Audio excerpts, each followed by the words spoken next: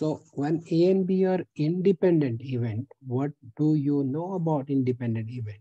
That means PA intersection B will be PA into PB.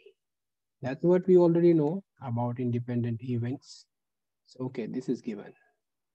Now they are talking about then the probability of occurrence of at least one of them. That means they are asking us to prove that at least one of them means PA union B should be equal to 1 minus PA complement B complement. Okay. Now PA union B, we already know what is PA union B is PA plus PB minus PA intersection B. All right. So PA, now A intersection B, we can put this value of PA intersection here. Here we go. So this thing is PA plus PB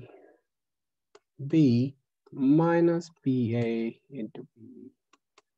That's what PA intersection B was. Now I think we can take PB common, and when we take PB common, what do we get? We get 1 minus PA. And what is 1 minus PA? We know 1 minus PA is PA complement, right? So this thing can be written as now, PA can be written as 1 minus PA complement plus PB as it is.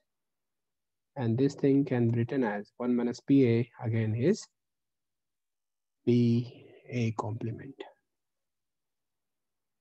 Since we know PA plus PA complement, PA plus PA complement is 1.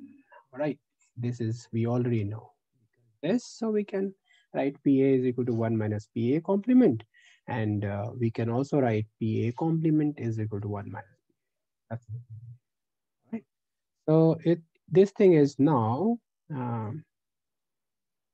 is equal to, now in these two, if we see these two terms, we have PA complement common.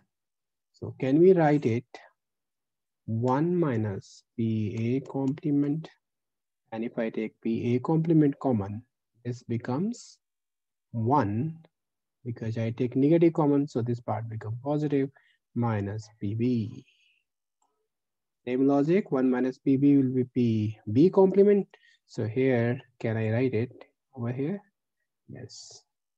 Okay, let's write it here, which comes out to be 1 minus PA complement into PB. That's what we are asked to prove.